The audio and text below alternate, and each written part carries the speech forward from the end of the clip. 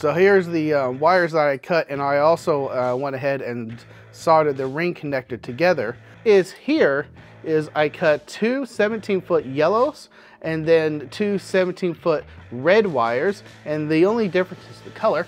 And I went ahead and just bolted them together, and I put our little jumper splice on the nut also. Boom! All this is done! Just one final test. We're gonna touch the ground here to this here, get a beep, and then this there to that there.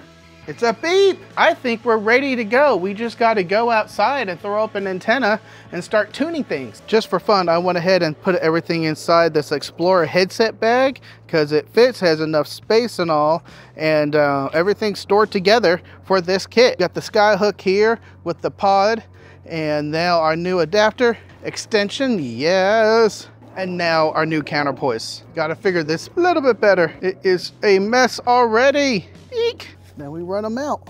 Bam.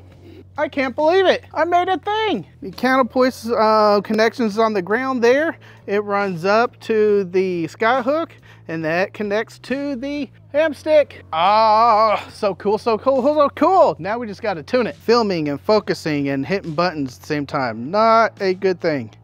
All right.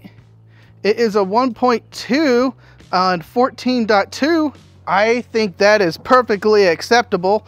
I am just going to go ahead and show you. We're going to go ahead and unhook the counterpoise system and see how that changes it. Okay, and tune again. It is 11. So that proves the counterpoise system is working. That proves that I can go ahead and use this as a non-intrusive system. Yes!